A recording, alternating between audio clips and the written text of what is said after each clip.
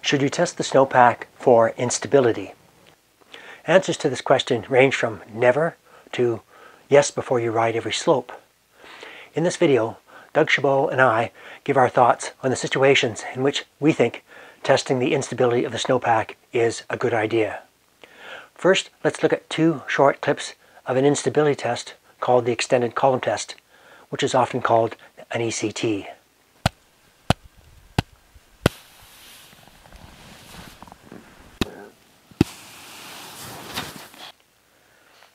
Tests like the ECT have often been called stability tests or snowpack tests, but instability test is a better name because they should be used to search for instability rather than as a sign of stability. In the second half of this video, Doug will demonstrate and explain more about the extended column test. Note that in this video, we're not talking about digging pits and recording layers. We're talking about the situations in which we think testing the snowpack for instability is worthwhile. Trip planning is key to having a low-risk day in the mountains. Trip planning involves everyone in your travel group agreeing on a couple of routes based on the public bulletin, available observations, and knowledge of the terrain. If you'll be riding in an area without a public bulletin, then supplementing backcountry observations with instability tests becomes more important. While in the backcountry, you should observe, observe, observe.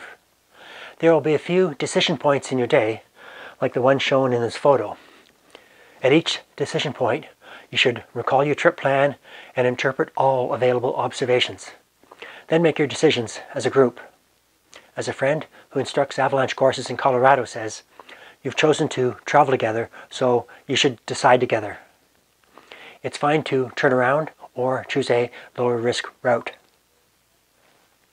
The question is, should you supplement your observations with snowpack instability tests? One good reason for instability tests is you're interested in learning how the local snowpack relates to the bulletin. Remember that the bulletin applies better to the entire region than to the smaller area of your trip. Another reason for instability tests is you want more information before entering or descending serious terrain.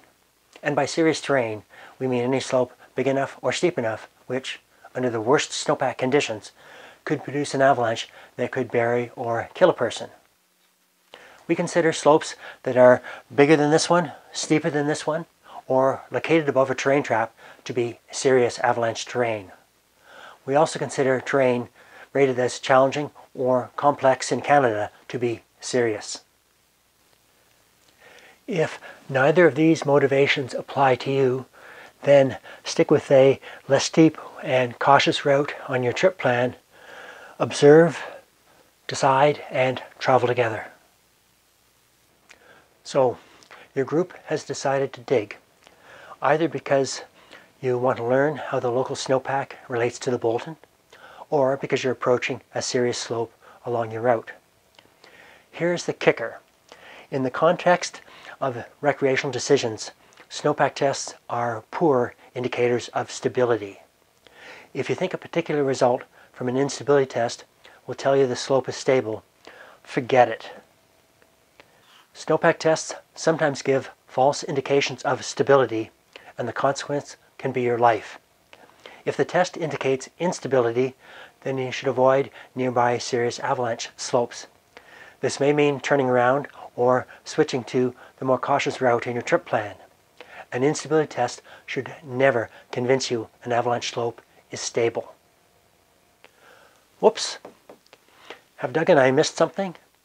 What if you're not trained in how to do the ECT or other instability test?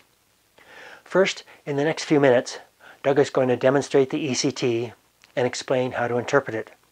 That is a start on training. Second, if you're strictly using instability tests to avoid more serious slopes, then errors in site selection or test technique are unlikely to increase the severity of the consequences. Every time you dig and test, you'll be learning about the snowpack and how it relates to the bulletin. Okay, over to Doug. Before we commit to skiing or riding a slope, we want to put our shovel in the snow and we want to hunt for instability. We want to find out, can I initiate a fracture on this slope? And can that fracture then propagate and create an avalanche? We're going to talk about the extended column test here because that test does both. We'll be able to look for initiation and also measure propagation. Before I commit to riding or skiing a slope, I want to dig a snow pit in order to do stability tests. Now, I want to dig in an area that is representative of where I'm going to be skiing and riding, meaning it has a similar aspect, similar elevation, because that also means it's going to have a similar snowpack. We don't want to dig in avalanche terrain. We can dig on something less than 30 degrees, and the test results we get are going to be applicable to an adjacent slope.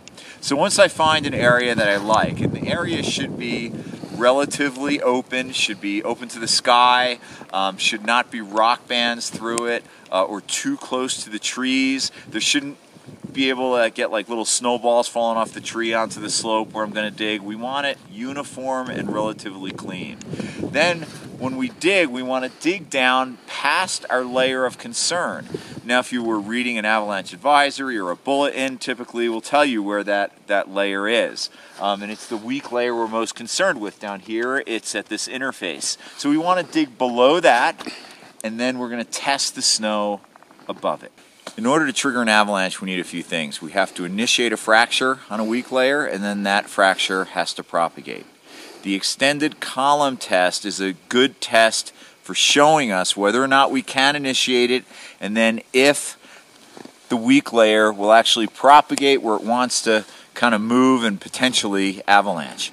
So an extended column test is a block test. We're going to isolate a block of snow. On my snow saw, it measures 30 centimeters, so we want it 30 centimeters deep by 90 centimeters wide.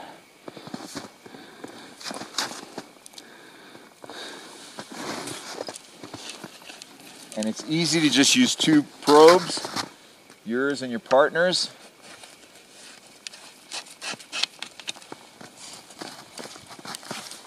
And the goal here is we are going to isolate a block of snow on all four sides. So once I've got that in, and then we'll take my string parachute cord, loop it around, and then saw.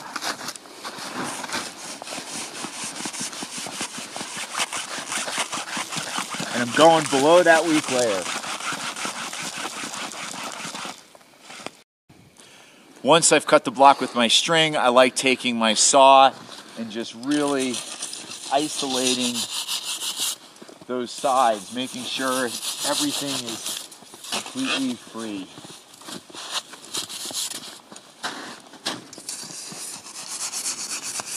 Because we don't want the block binding up at all.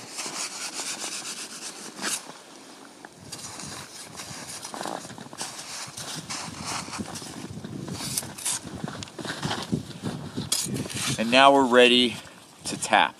Now what we're going to do is I'm going to load this column with taps. I'm going to do 10 taps from the wrist very gently. If it doesn't break, I'm going to do 10 from the elbow, and then I'll do 10 from the shoulder.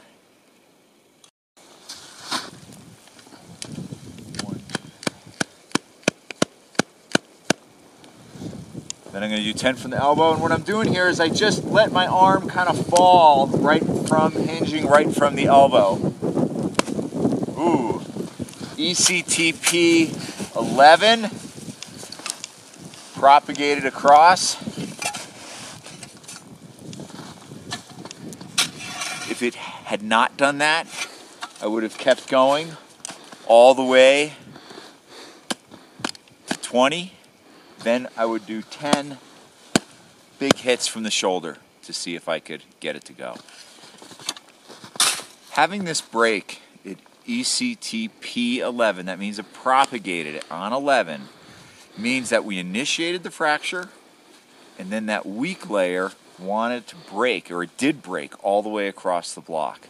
This is a sign of instability. When we say we're hunting for instability, when we're trying to find out if things are unstable, this is what we're looking for. And in this instance, the answer is yes, this slope is unstable. Slopes at a similar aspect, similar elevation, I would expect would also be unstable like this. If we're getting ECTNs, where it's initiating, but it's not propagating, or an ECTX, where we're nothing, we hit it 30 times, nothing happens. If we're expecting a weak layer, if we were expecting to see some sort of break and we didn't get it, you want to dig a second pit. You want to maybe move uphill a little bit, 20 feet or so, go off to another little slope, do another one, because that will help you determine if maybe the weak layer isn't where you are, or maybe you were just happen to be digging in a stable spot. Remember, we're always hunting for instability. When doing an extended column test, there are 3 types of results. ECTX means you did all of the tapping and no cracks initiated in any weak layer. Here's a clip of Doug doing the last 6 taps of an ECTX. ECTN means a crack initiated or started in a weak layer but did not propagate across the column. Here is a clip of Doug getting an ECTN on the 17th tap.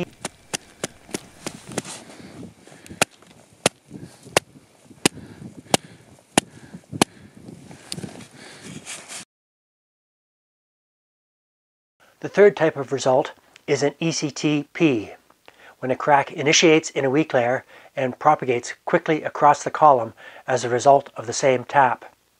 You saw 2 ECTPs at the start of the video and a longer clip of Doug getting an ECTP. Now let's look at situations in which we often don't do instability tests. First, the instability might be obvious, either from the bulletin or observations. If we see recent avalanches or shooting cracks or are feeling whoomph, we select a cautious route that avoids any slope that can produce an avalanche big enough to bury or kill a person. Second, in the spring, when the upper snowpack is melted and refrozen many times, we want to plan and manage our day so we're descending where and when less than an inch of surface snow has softened, as shown in this photo. This means an early start. This photo shows a wet avalanche that occurred at midday. My friends and I should have descended earlier when less than an inch of snow had softened. Third, all the slopes along the route may not be big enough or steep enough to produce avalanches. Maybe you're riding with your kids, avoiding any slopes big enough and steep enough to produce an avalanche that could bury or kill a person. Nevertheless, even when on such cautious routes, we sometimes dig to test the snowpack for instability. It helps us learn about the snowpack and relate local instability to the regional bulletin. This is especially valuable when we're returning to the same area in the next day or 2. Summing up, the trip plan that you make with your group should normally include 2 routes, one of which cautiously avoids serious avalanche slopes. Recognize that snowpack tests, like the extended column test, can only indicate instability. If any of your tests indicate instability, then avoid serious avalanche slopes. This may mean turning around or switching to the more cautious route in your trip plan. You've chosen to travel together, so you should decide together at each decision point. We welcome your comments on the ideas in this video.